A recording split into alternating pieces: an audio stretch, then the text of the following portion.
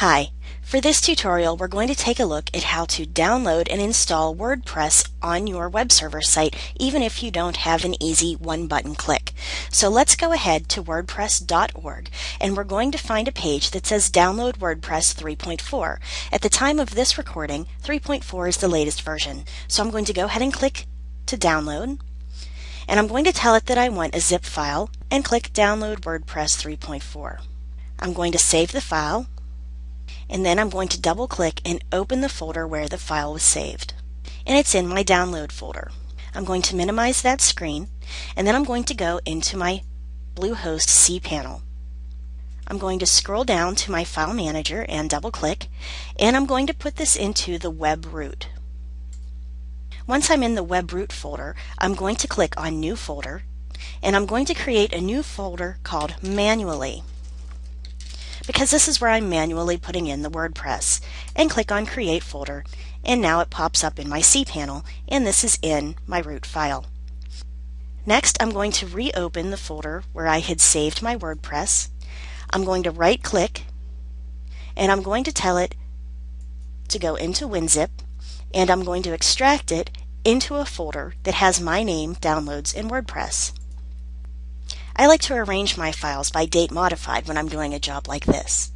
Once I've got it here, I'm going to right click again, and I'm going to click on Add to WordPress.zip. And it's going to add all of those files to a new folder called WordPress.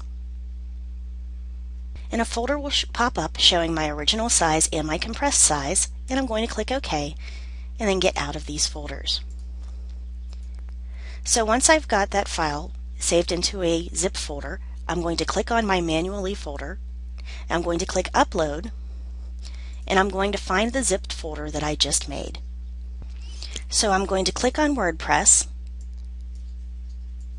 and I'm going to tell it Open, and it's going to go ahead and add that whole series of files that are in that folder onto my web server in the Manually folder. So while that's going, it's going to take a while, let's go back into my Bluehost cPanel, and now we're going to build a database. The database is going to be under My SQL Databases. Let me just find it right here. There it is. My SQL Databases. I'm going to double click on that, and I'm going to put the name of the new database in as Manually, and click on Create Database. That database has been made, so I'm going to click on Go Back, and I'm going to go across this database that I made, right click, and I'm going to open up my Notepad++, and I'm just going to go ahead, open up a new folder, and paste that in as the database name, and I'm going to type in there that that's the new database name. Next, I'm going to add a new user. Then it's going to ask you to create a username, and I'm just going to make this imlab2. Now you can only use up to 7 letters or numbers, so you want to make it a good one. Then we're going to click on Password Generator. Once it comes up with a password, we're going to copy it, and we're going to paste that into our Notepad++ file, just so we know that we've got it someplace that it's definitely correct. And then I'm going to tell it that I've copied the password to a safe place and to use the password. And I'm going to tell it to create the user. So it's now added this user and this password, and I'm going to click Go Back. Now I'm going to scroll down again, and I'm going to add this user to a database. So the user is the imlab2, and I want to add this to the Manually database that I just created that is now having all of my files downloaded to it, and click Add. The next page is going to ask for which privileges you want to give this user. Since this user is me, I'm going to click on All Privileges, but you can check any or all of these if you'd like to, and click Make Changes, and click Go Back.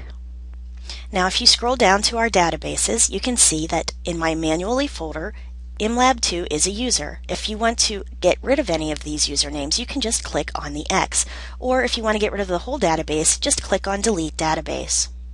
Alright, so now that we've done that, let's go head back out to our cPanel. Now I'm going to check my third tab, which shows how much progress has been made on uploading those files. And as you can see, I am now complete. So I'm going to X out of the third tab, go back into my second tab, and it looks empty. But if you click on Reload, it'll go ahead and show us all of the files that are in there. So now I'm going to click on the WordPress.zip file and I'm going to tell it to extract, which is right up here on the right. And this is where I'd like to extract it to, so I'm going to click on Extract Files. This will show me all of the files that came out, and I'm going to click Close. And then again I'm going to click Reload. And there they all are, everything from my admin and content pages all the way down. So now my WordPress page is uploaded to my web server. So now to go ahead and install it, I'm going to make a new tab and I'm going to type into here WordPress Tutorial Hub.com/manually, because that's the name of the folder, and click Enter. Once you type in the name of your website, / and the name of the new folder you just added or database, you're going to come to this screen that says there doesn't seem to be a wp-config.php file. And then it's going to put up a button for you to create a configuration file, and we'll do that now. This takes you to the WordPress page, and it's going to ask you for some information about the database name, username, password, host, and the table prefix. Now we're going to go to the bottom and click Let's Go. So it's going to ask us for our database name. So we're going to go in and we're going to change the database names. The database name is going to be straight from our Word file where we copied and pasted it earlier. Then our username, which is going to be the beginning, underscore, and then our username, our password, which we've also saved in Notepad, and we're going to leave localhost in the table prefix the same and click Submit. And it takes us to a success screen, and we're going to click on Run the Install. Now it's going to ask my site title, and my site title for this will be WordPress Tutorial Hub. The username we're going to leave as admin right now, and then it wants us to put in a password. Then it's going to ask for an email. So once you hit the install button at the bottom of the screen, it's going to go ahead and take you through the install process, and then when you go to look on your website, you'll see that it takes you to the WP admin. So mine is WordPressTutorialHub.com/manually /WP admin, and it will ask me to go ahead and sign in with the username admin and then the password that I put in earlier.